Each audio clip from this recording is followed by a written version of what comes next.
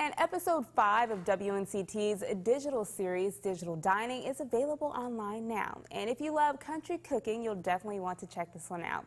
In the latest episode, 9 on Your Side's Kayla Schmidt takes you to Tick and Jab's Barbecue and Grill.